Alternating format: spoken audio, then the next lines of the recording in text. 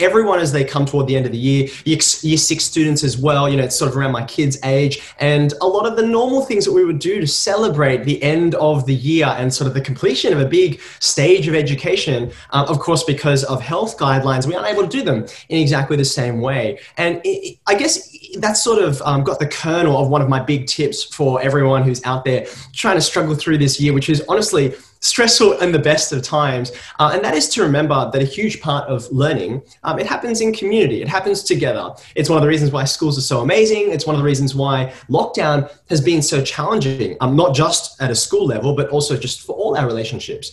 So one of my big tips there, especially now, is several Year 12 students finishing up their HSC trial exams. They're getting to that point where they've got everything from the last 13 years of schooling crammed into their brain all at once. My recommendation is, as they head to the end, there's a bunch of things that we normally do, revise, do practice exams, all that kind of thing.